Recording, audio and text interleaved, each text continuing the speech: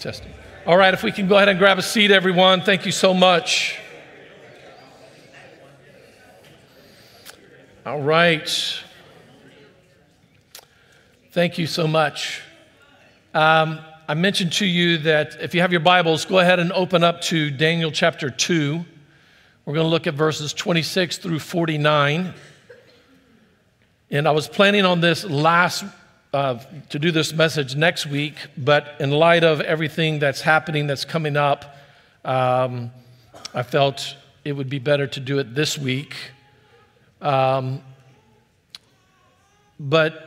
there's just a lot that's happening, not only in our world with the hurricane here and all the stuff there, but then the election that's coming up and all the dividing of the people that's taken place, and what do we do in the midst of this election season. And then at the end of the message, I want to address a particular amendment that is on the Florida ballot that I want to discuss and make you aware of. But Daniel chapter 2 is a good reminder for us as Christians. And we're going to, if you have your Bibles, like I said, turn there.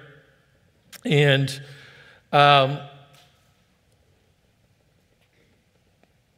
in this story on Daniel, we have King Nebuchadnezzar, who is the king of Babylon, has a dream. And the dream is very disturbing for him. And so what Nebuchadnezzar does is he then tells all of his wise men, all of these, so-called dream interpreters, all these men, that he had a disturbing dream, and he says, this is what I want you to do. I want you to tell me what my dream was, what I dreamt, and then I want you to interpret it. And of course, they could not do it. They said, King, nobody can do this. No, this is totally impossible. And he's like, well, how do I know that the interpretation that you're going to give me to the dream is true if you can't tell me what the dream was? And so they could not do it. So he ends up killing most of them. And in the process, Daniel is, quote, one of these wise men that are there. And so the king of the guard, or the head of the guard, comes to Daniel and he says, give me a day, let's pray, calls the brothers together and they pray. And he says, okay, take me to the king.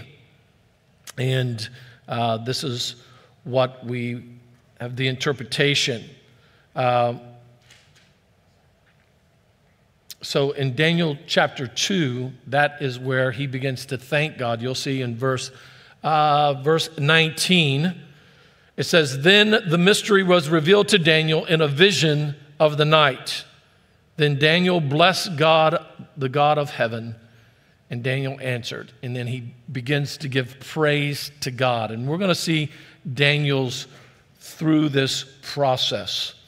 And so we're going to look at this dream that Daniel reveals to Nebuchadnezzar, and then the interpretation to that dream, and then really how it applies to us today in the 21st century, because it does, rightly so. So let's pray. Father, we thank you for the word of God, which is true. And we thank you, God, that you are the King of kings and the Lord of lords, and that your kingdom will reign forever. And so, Lord, I just ask, God, that you give us grace and wisdom today as we unpack this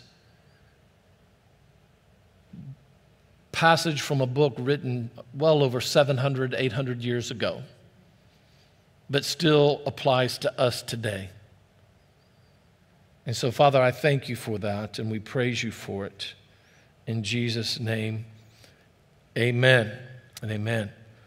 Have you ever had a dream that you woke up that was very disturbing for you? I don't know about you, but I've woken up from dreams in the past, at times even blurting out something. And then blurting out something has woken me up, and then I just laugh it off and think, oh man, that was a good one. Anybody have anything like that? Thank you, both of you. That raised your hand. You made me feel comforted that I'm not alone and crazy. Well, as I was preparing for this, I thought, what is the science behind dreams? And is there a science behind it? And what do people think about their dreams?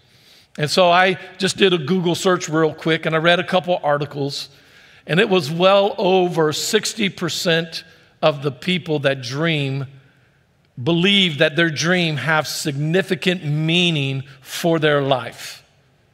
And I just found it interesting just reading all the different statistics of how people view and interpret their dream, both in their present life and in the future, things that are going to happen. And one of the things I know that God does give us dreams and visions. I have no problems with that. I think that happens today. Matter of fact, if you ever talk to someone who was a Muslim, most Muslims today, what's happening in the Muslim world today is they're having dreams and visions of Jesus, and they're coming to faith in Christ. You can read about it and see what God's doing in the midst of this, but for whatever reason, they tend to get revelation, dreams, visions along those lines. Well, for Nebuchadnezzar, it was like that. Nebuchadnezzar had a dream, and it was very disturbing. He could not sleep. He needed this dream revealed, and he needed it interpreted. And so what we have seen here is that Daniel goes to God and prays, and we read here in verse 19 that God has given Daniel the revelation to the dream, and Daniel worships God for it. And so the chief guard takes Daniel before the king, and he takes him, it says in verse 25, it says, he takes Daniel before the king in haste. He's like, I don't want to kill you. I'm tired of killing guys. So we're going to get you in front of the king as fast as we can. And so he puts him in front of the king, and he says, I have found among the exiles from Judah a man who will make known to the king the interpretation. Verse 26, the king declared to Daniel, whose name was Belshazzar, are you able to make known to me the dream that I have seen in its interpretation? Daniel answered to the king, and I love this here. I want you to look at really Daniel's humility. I want you to see Daniel's humility. But before we dive into this, I want us to see my focus point today is simply this. The kingdom of man is temporary, but the kingdom of God is eternal. The kingdom of man is temporary, but the kingdom of God is eternal. And so this is what Daniel says in his humility. He says, Daniel answered the king and said, no wise men, enchanters, magicians, or astrologers can show to the king the mystery that the king has asked. But there is a God in heaven. Amen? I love that. I love what Daniel's doing here. But there is a God in heaven who reveals mysteries, and he has made known to King Nebuchadnezzar what will be in the latter days. Your dream and the visions of your head as you lay in bed are these. To you, O king, as you lay in bed came thoughts of what would be after this. And he reveals mysteries made known to you what is to be. But once again, look at Daniel's humility. But as for me, this mystery has been revealed to me, not because of any wisdom that I have, more than all the living, but in order that the interpretation may be known to the king, and that you may know the thoughts of your mind.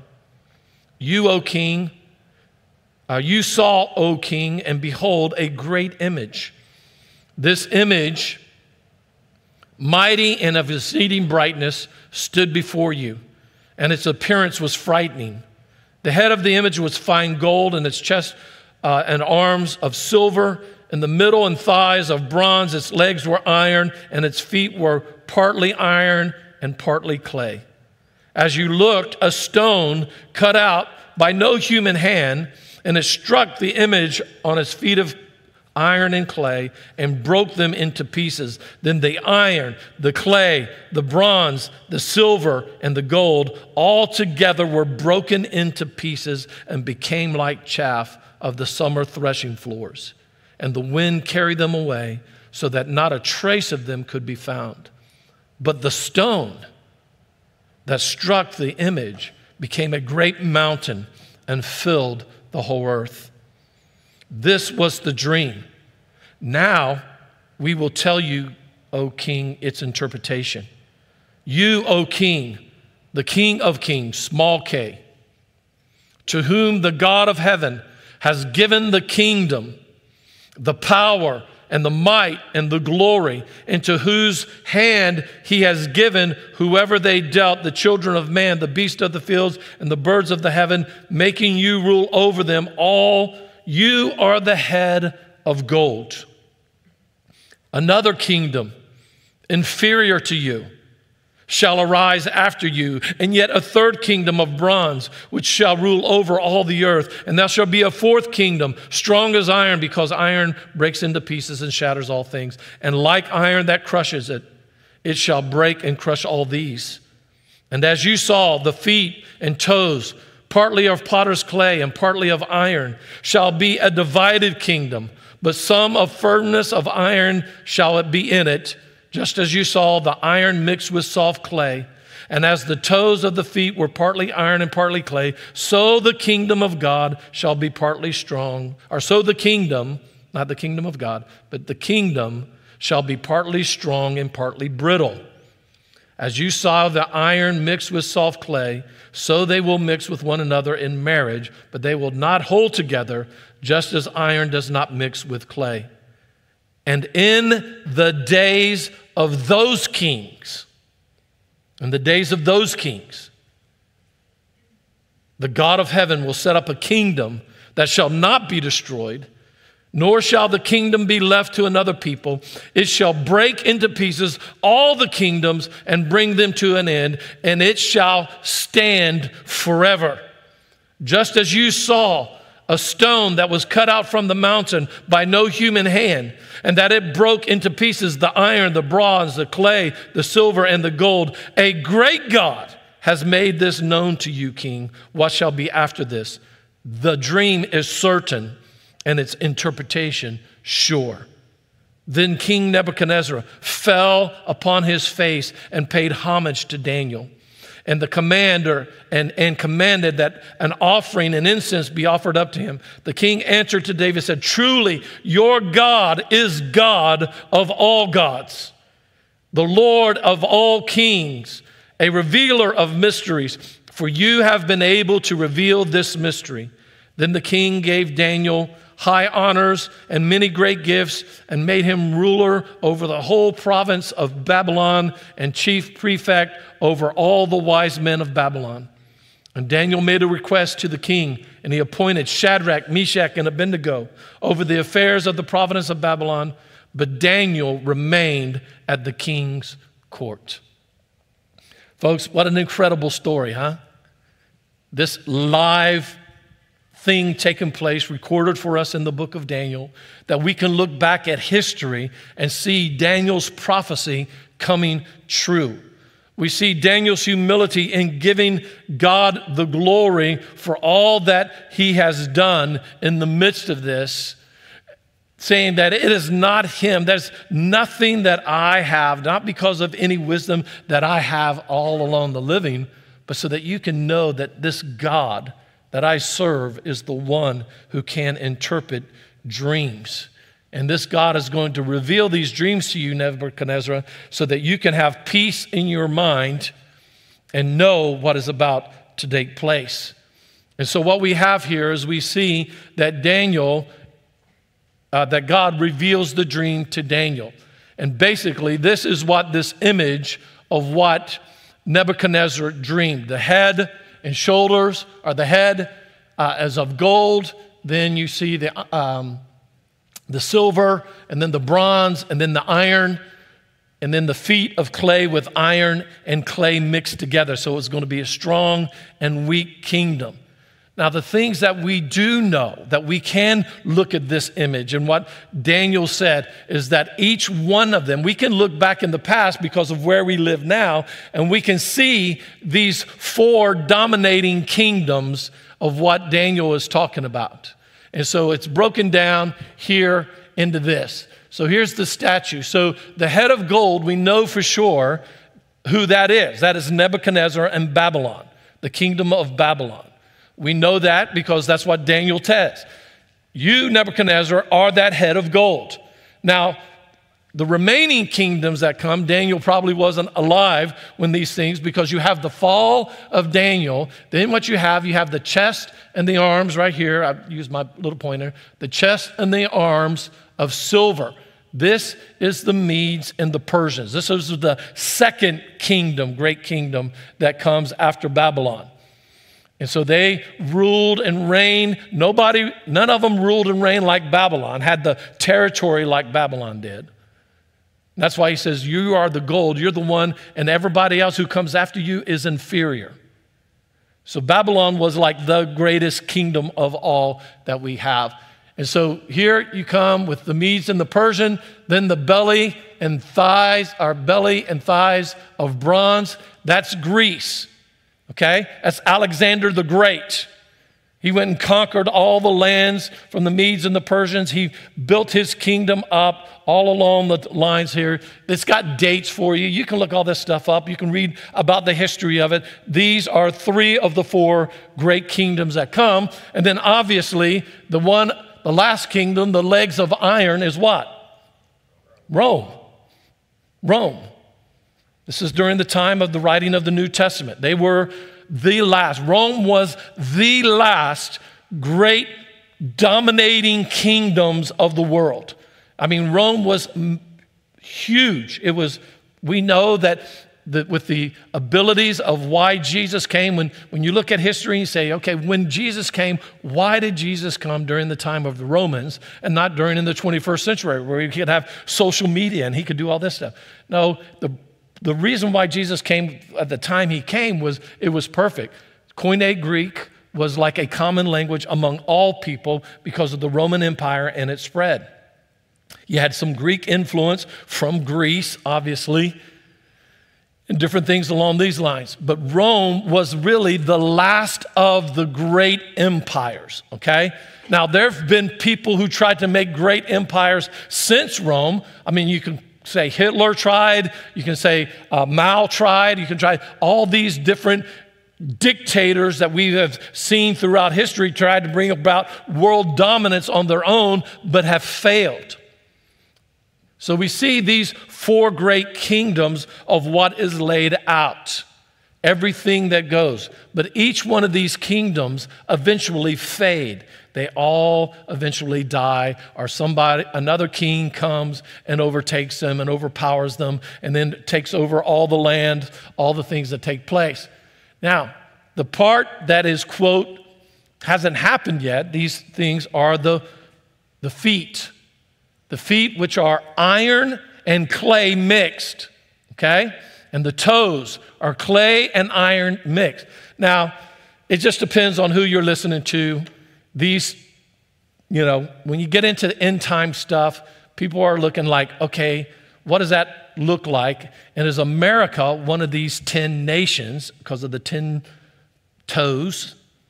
Is America one of these 10 where the iron and the clay together? And so you got all these guys on television telling you how it's going to happen and how America's one of the 10, and you got this and this and this and this, and you've got this whole thing going on, and guys are making a lot of money telling you about where America is in this. I don't know where America is. I don't even know if America's in this. Don't know. They don't either. They're making speculation that it is, but it doesn't tell us who these 10 are. Now, there's speculation. Could it be the European Common Union? With the euro, because there's 15 nations there. Are 5 of those nations going to be overtaken by the others, and they'll become 10. And so therefore, we're all going to, be this and that or whatever, and going to have the euro for the rest of our life. I don't know. Is America part of that? We don't know. We don't have any clues to this. We can try to match it up, and people do. But my point and my focus for today is simply this, folks, is that there is another kingdom coming, okay?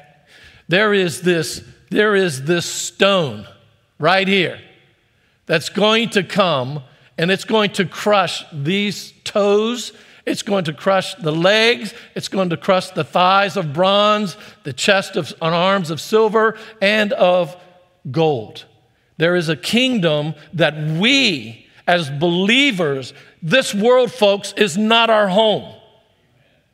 Man, that was weak. Yeah. This world is not our home. Okay?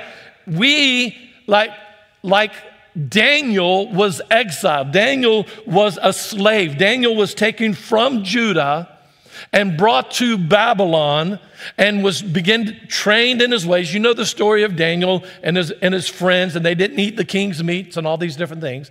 And Daniel then has this revelation from God, and he's elevated to all the stuff that's happening and that's coming forward in the midst of this evil debauchery of a nation called Babylon, world dominance. Daniel is living in the midst of that because he's an exile. See, you and I as Christians, we're exiles too. We've been exiled here, but this is not our home. Our home is heaven, and we long for heaven. And we say, there's going to be Jesus who will be the light and everything that we sang about earlier today. And that's the home that we long for, just as much as Daniel longed for his home in Israel and Judah of where he was. He knew that he was in exile. He knew what was going to take place, and we'll talk about this a little bit more at the end. And so you and I, we cannot look at and see all of the things. Look, my hope is in Jesus Christ and what he's doing. Because just as much as God was in charge of Nebuchadnezzar, God is in charge of the United States. And it is God who appoints men and kings. Look at what we see here in verse 36. Look at what Daniel says to Nebuchadnezzar. He says this, "You, O king, the King of kings, small k, to whom the God of heaven has given you the kingdom." God has given you this kingdom, Nebuchadnezzar. You did not earn it. You did not come in here and somehow do something, but God has orchestrated the plan to where you, Nebuchadnezzar, are this king. I've given you all authority and all power. And so this is where you and I as Christians today, we can find peace in our soul as we're moving forward to an election that is going to take place. Voting starts here pretty soon, early voting in Florida, but on November 5th is when the date of the election will be finalized. You and I can rest today knowing that no matter who wins, God is still in control. Okay? And that's the hope that we have. Why? Because our kingdom, our hope, is not of this world.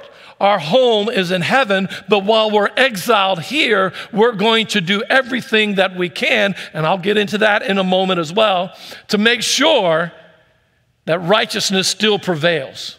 Because you can take this mindset, and some Christians do, is that, well, heaven is my home. I'm just in exile. I'm not going to do anything to make a difference in the world in which we live. That's a wrong approach to take. And we're going to see that from Scripture here in just a moment. But I want you to see where he says this. That's why Daniel lets you know, "You, O king, the King of kings, to whom God of heaven has given the kingdom and the power and the might and the glory."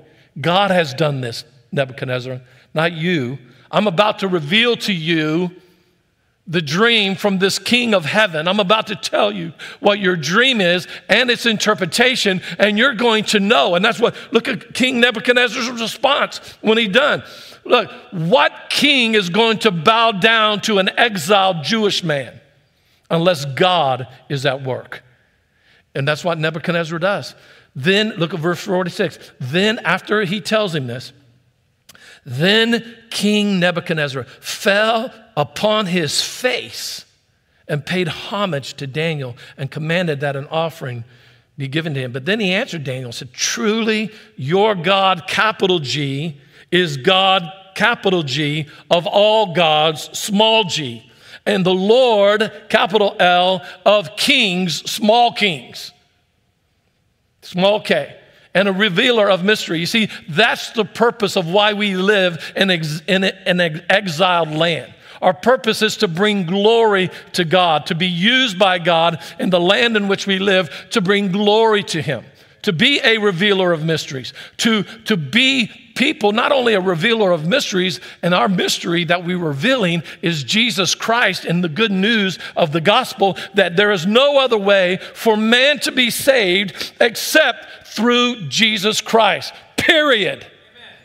And that's the word of God. That's Jesus saying these things. That ain't me saying these things. This is Jesus saying this, saying, I am the way, the truth, and the life, and no one comes to the Father except through me. Now, our world may not like that answer, but hey, then you got to talk to Jesus about it. Don't yell at me. All I am is don't kill the messenger, right? I'm just the messenger to tell you what has taken place.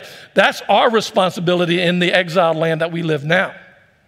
Look, I'm going to vote. I've always voted. I let you know I'm a super voter. I'm one of those.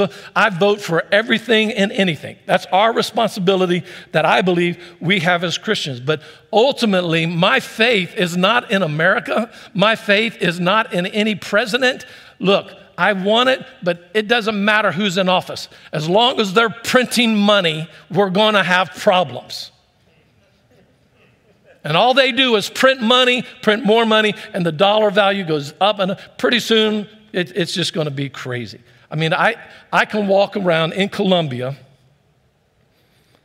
with 1 million pesos in my hands, and that may be $1, American money. That's how inflation and when you continue to print money and you continue to print money and you don't live under a balanced budget. Imagine you not living on a balanced budget. You think your creditors are going to let you live that way? No way. Only problem is you don't have the ability to print money. You can, it's called counterfeiting, but you would go to jail for that.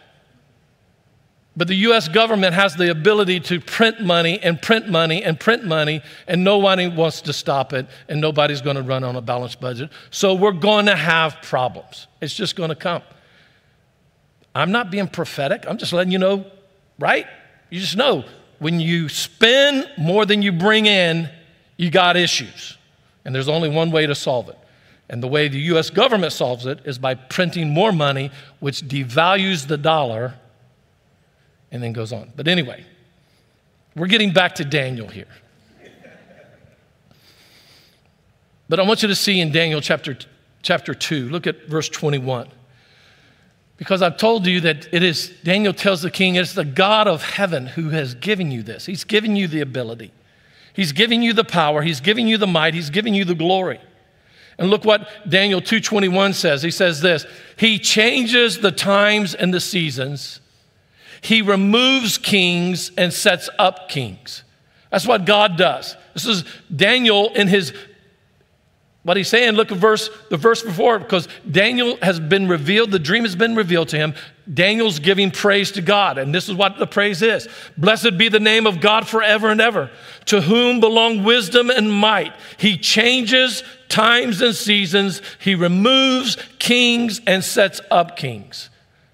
Daniel's given God all the glory for that because he sees what the interpretation to the dreams is. So he's saying, yeah, God raises kings up and he takes kings down. There's a season for this. It's going to happen. And Daniel sees it in the dream with each phase of the way. He understands that Babylon is the head. He's got all this stuff coming in. He sees this and he thanks God for it.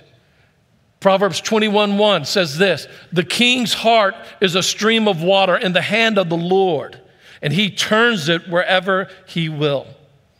God is always in control of everything.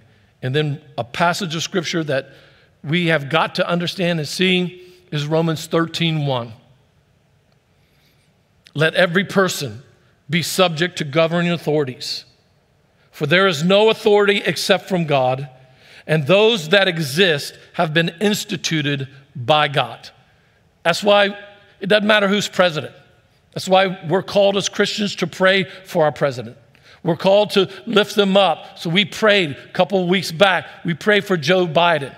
We pray for Kamala Harris and for Donald Trump. And we ask, oh God, please, we're going to do everything in our power to make sure that we want the person we want in office. But then ultimately, Lord, we're going to trust you, knowing that your hand is on this nation. You will lead it and you're going to guide it, just like you did Babylon, just like you did Israel. Your hand guided them and led them all along the way to what? To fulfill your purpose here on earth.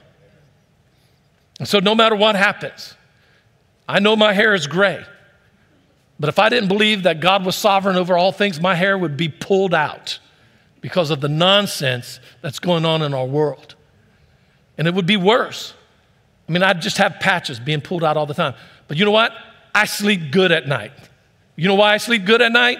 Because I trust in a sovereign God. I know my God is greater than any president, any king, any kingdom. My God is there. He's alive. He's on the throne. He's working in conjunction, and he will fulfill his purpose with the United States of America. He will fulfill his purpose in me and my responsibilities to proclaim the gospel, because the kingdom that I'm a part of is an eternal kingdom. My kingdom is the rock that is going to come down from heaven, a rock, and we'll get into in just a moment, that has been not carved out by human hands, as Daniel says, but this rock is Jesus Christ, and he's going to come back as that stone, and he's going to crush those feet, and everything will bow down in pieces to him, and that kingdom will be an eternal kingdom. Man, that's just good preaching right there, bros.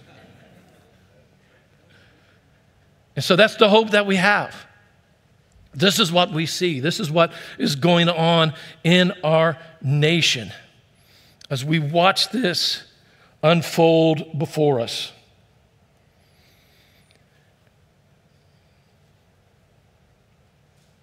Jesus Christ, he is the one that has come, as Daniel says. He says, just as you saw that stone was cut from a mountain by no human hand, and that it broke into the pieces of iron, the bronze, the clay, the silver, and the gold, a great God has made it known to the king what shall be after this. This dream is certain, and its interpretation sure. I'm positive of this, folks. Daniel, if the God of heaven is revealing this to Daniel, and Nebuchadnezzar falls down and worships the God that Daniel's worshiping, and when Daniel says this interpretation is certain and sure, you can know, folks, that we got a kingdom that's coming, that Jesus is coming back. Jesus is the stone. He is the stone. Look what Jesus says himself in Luke chapter 17 and 18. Jesus says this about himself. But he looked directly at them and said, what then is this that is written? The stone that the builders rejected has become the cornerstone. Everyone who falls on that stone will be broken into pieces. And when it falls on anyone, it will crush him. Jesus is this stone that the builders rejected. He is this stone that is going to come and crush the kingdom of this world, every kingdom. Doesn't matter who's in charge. Doesn't matter if America is part of this 10-nation thing or not. When Jesus comes, he's going to crush every nation and every kingdom, and the kingdom of God will live and reign eternally. So we have this promise. This promise is sure that every kingdom of man, the kingdom of man, that statue represents the kingdom of man. That rock represents the kingdom of God. The kingdom of man is passing away. But the kingdom of God is eternal and will remain forever. And what do you think when we look at that? Let's just follow the words of Jesus with his disciples. His disciples are living in a Roman kingdom. You see, here's the thing that what can happen to us sometimes as Americans, okay, is that we can want to live back in the old glory days. If we can just get this person in office, then these days are glorious, going to be wonderful and beautiful, and it's just going to be utopia. And I'm telling you, we live in a fallen, sinful world. Look, I want things to be better for all of us. I don't want inflation sky high. I don't want to continue to pay the prices that I'm paying for a number of things. I think there's things that we can do by putting the right person in office that can take care of that. But that's not my hope. You remember when Jesus is resurrected and he shows up to his disciples in Acts chapter 1. Jesus comes to his disciples. He shows up and he says, hey guys, I want you to go to Jerusalem and I want you to wait for the Holy Spirit to come. And the Holy Spirit's going to come and he's going to empower you and you're going to be my witnesses in Judea, Samaria, and the uttermost parts of the world. So he tells them to go and wait for the Holy Spirit. And you know what the question is that the disciples asked Jesus? Anyone know? They asked this question. Jesus, is now the time that you're going to restore the kingdom of Israel?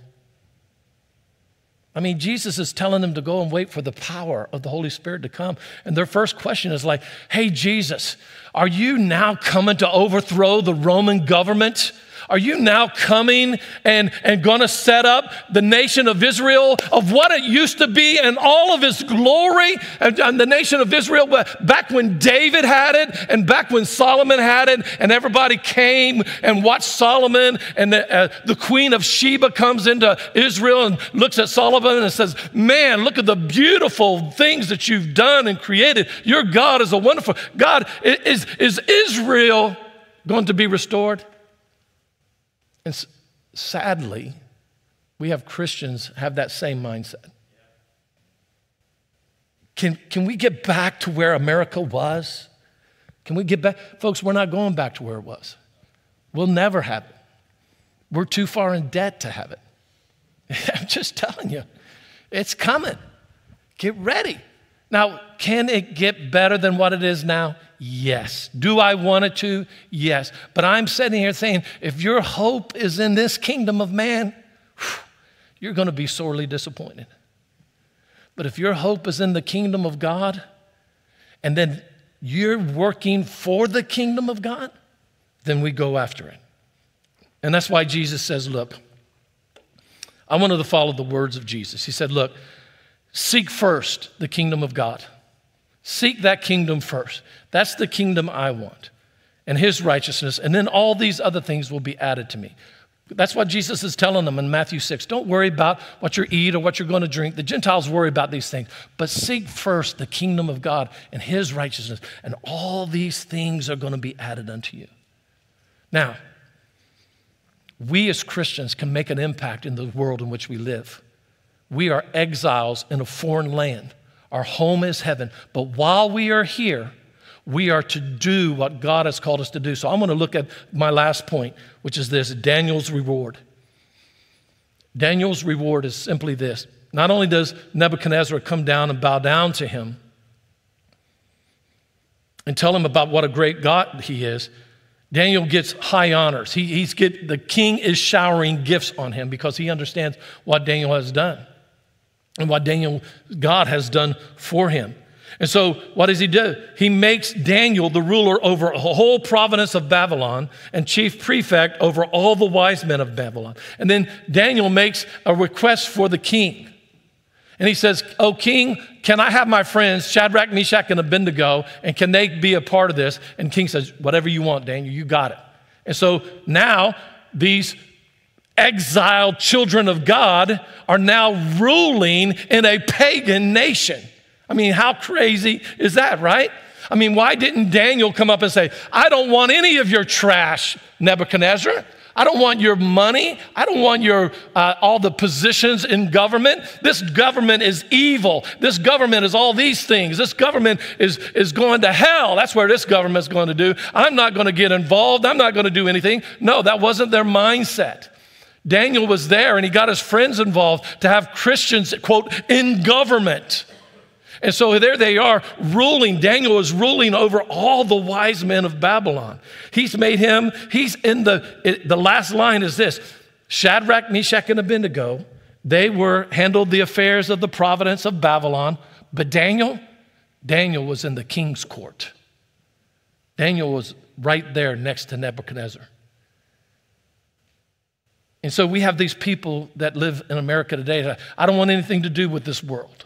Don't want to get involved in government. Don't want to get involved in politics. Don't want to do this. Don't want to do that. No, while we're exiles, we are to do this. So, question, why did Daniel do this? Why did he get involved with this evil government? Go with me to Jeremiah 29 real quick. Many of you know Jeremiah 29:11. You have it probably it's your promise that you have, right? Jeremiah 29:11, who knows it? Anybody can say it? I know the plans I have for you, right? Everybody, we quote that verse, don't we? You got to look at the context of that verse. So verse 11, I know the plans I have for you, declares the Lord, plans for welfare, not for evil, to give you a future and a hope. Yeah, that's a wonderful verse that we can have. But this is coming from Jeremiah. You got to read verses 1 through 10 to appreciate verse 11, okay? So Jeremiah is still in Judah. So all of the children of Israel, not all of them, but the ones that the Babylonians chose, such as Daniel, Shadrach, Meshach, and Abednego, and others, they were taken from Judah and to Babylon. But there were still those that were left. And those that were left, one of them was Jeremiah, the prophet. And so what Jeremiah does is he's praying and he's asking God about the exiles in Babylon. Lord, are those people going to come home? When are they going to come back to us? What are we going to do? And so what does Jeremiah do? God gives Jeremiah a word. And so look at verse 4 of Jeremiah 29. Thus says the Lord of hosts, the God of Israel, to all the exiles whom I, God, have sent into exile from Jerusalem to Babylon. Okay, catch that? God is the one. He didn't send everybody. He sent those exiles into Babylon. Specifically, for sure we know, he sent Daniel to Babylon to interpret this dream. He was going to use Daniel. To all the exiles whom I have sent into exile from Jerusalem to Babylon. Now look what he tells them to do. This is God telling them. The children of God, in the midst of a pagan, godless, polytheistic culture, this is what God tells them to do. Build houses and live in them. Plant gardens and eat their produce.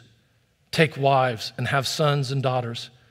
Take wives for your sons and give your daughters in marriage, that they may bear sons and daughters, multiply there and do not decrease. But seek the welfare of the city where I have sent you into exile, and pray to the Lord on its behalf for its welfare, and you will find welfare.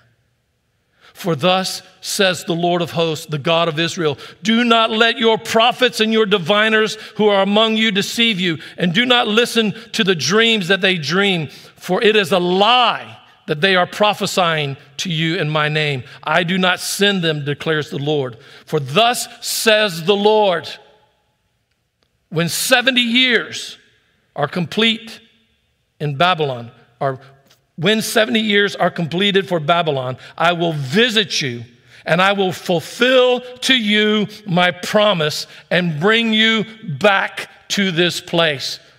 For I know the plans I have for you, declares the Lord.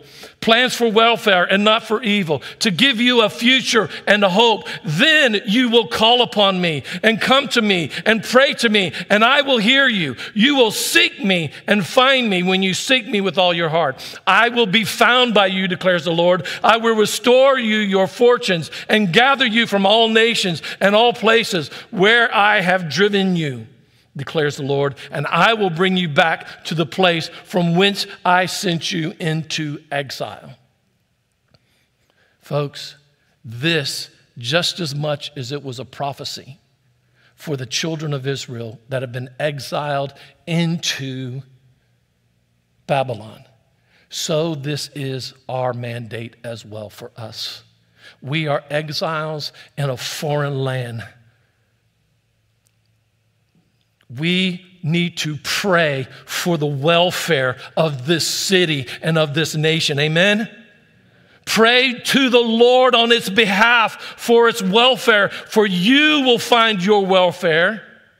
Don't listen to the false prophets' dreams. Don't worry about interpreting whether or not America is going to be one of the toes or not on the big last final stage. Folks, let's pray that the kingdom of God would come to earth, that God would move and show himself, and pray for our nation and pray for the people of America and ask God for mercy and grace. And let's have children. Let's build houses. Let's go and do things in this earth that we live for the glory of God, because our kingdom is coming. Our king is coming. He won't be president of the United States, but he will be the king over all the world. That's Jesus Christ. And he's the one that we look to. So yeah, am I going to vote? Yes. Am I going to be on the forefront out there encouraging you to vote? Yes.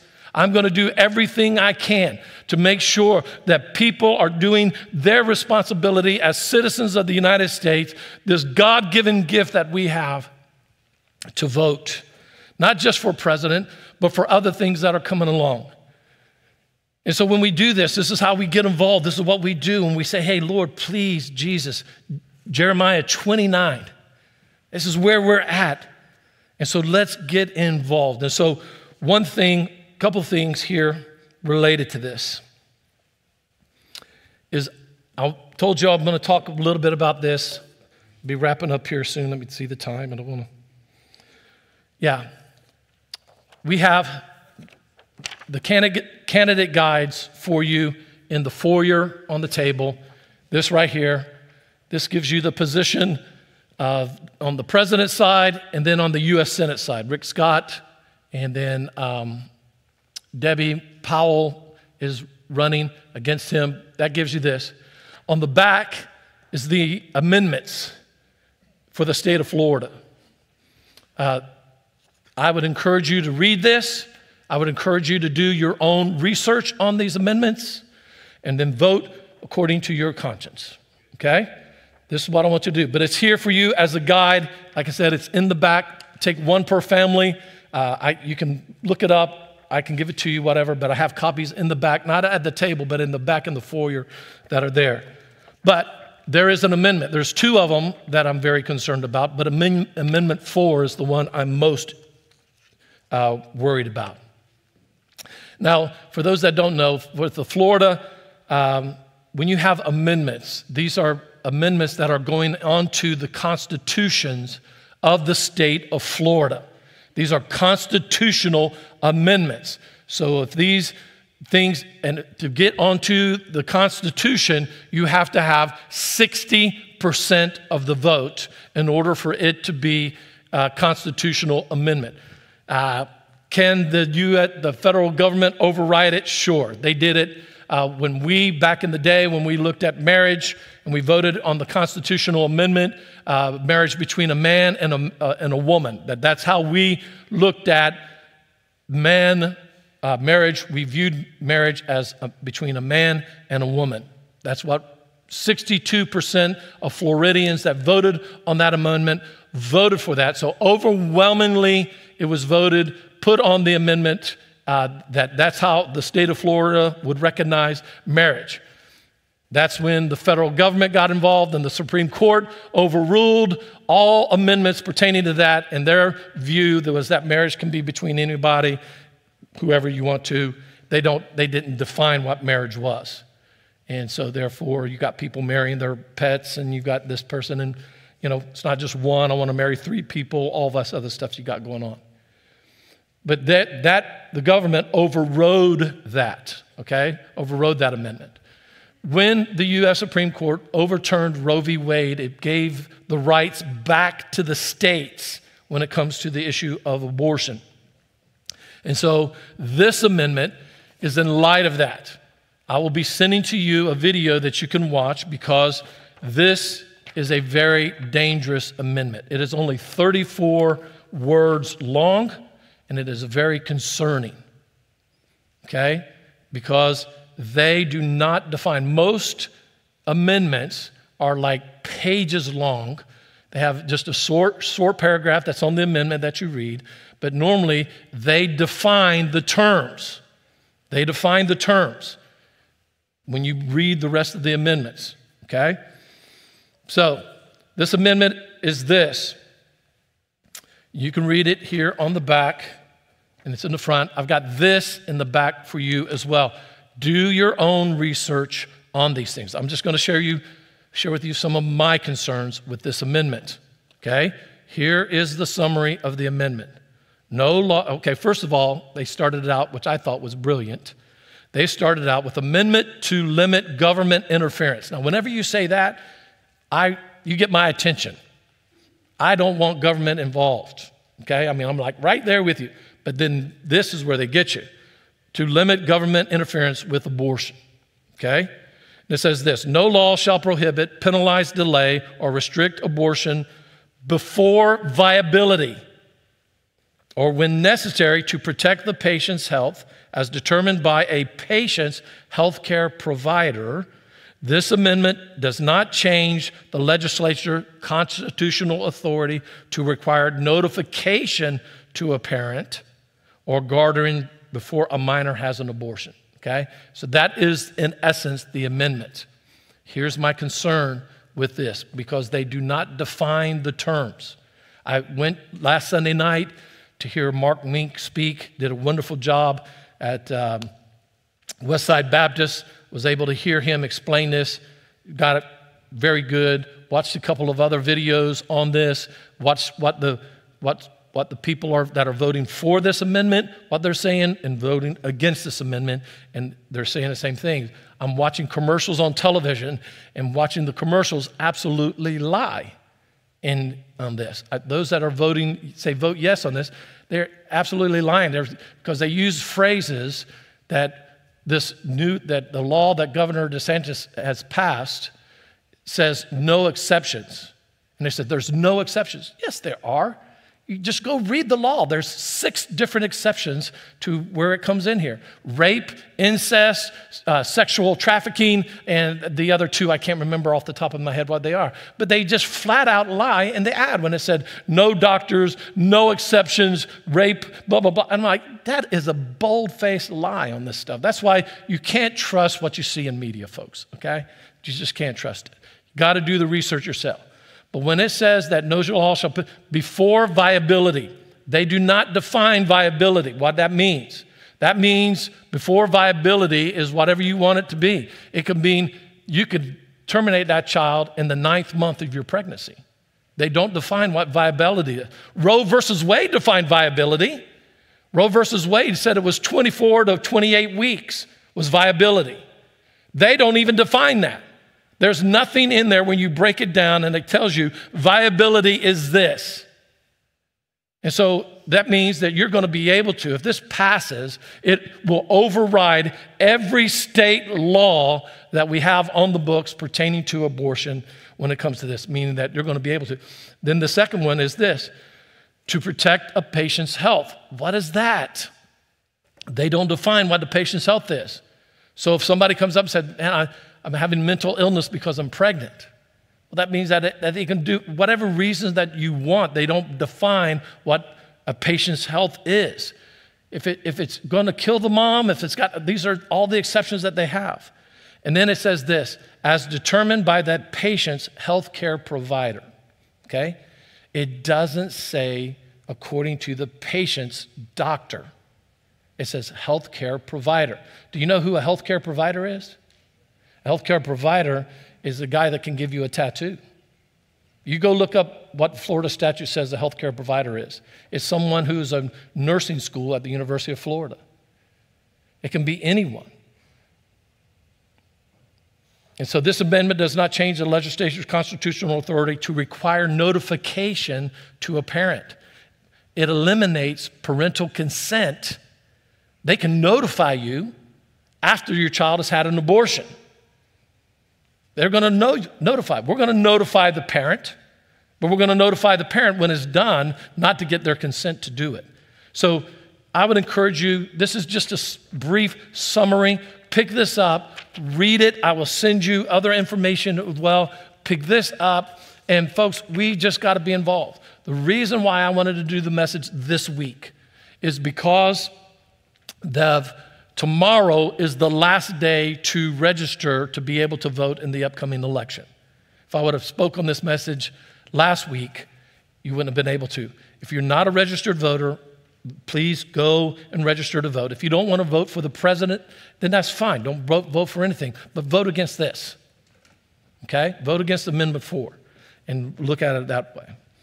All right? Let's pray.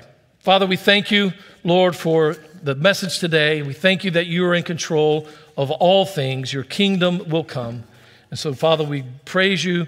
We give you glory and honor in Jesus' name. Amen. Amen. Let's stand and worship together.